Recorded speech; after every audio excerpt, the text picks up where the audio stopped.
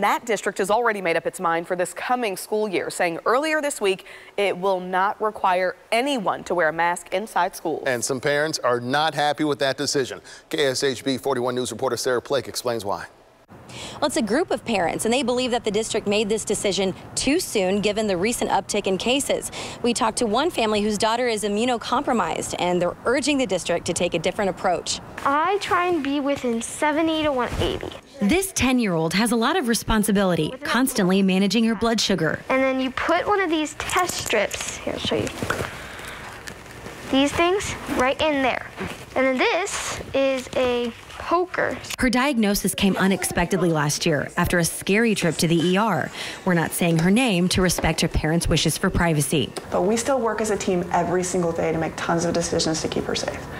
And I'm just asking people to help her out too. Her mother, Jeannie, says the Blue Valley School District's decision not to require universal mask wearing for the coming school year is troubling, considering COVID cases are flaring. The school board discussed it on Monday. Masks will continue to be highly encouraged in our schools and our other district facilities for those individuals who have not been fully vaccinated. Obviously, still kids don't get as sick or, potentially die from this as adults do, but it's still scary, and especially for a parent like us who has a kid with medical needs, we don't know what this might do to her. The American Academy of Pediatrics recommends universal masking in schools for kids over 2 years old, and kids under 12 can't get the vaccine yet, but she says she'd get it if she could. I just haven't really seen all of my friends in person, and I know there's so many people in my school that I love to hang out with, and we don't get to see them that often. The school district staff is off on Fridays and was not available to speak with us, but officials say they'd continue enhanced cleaning practices,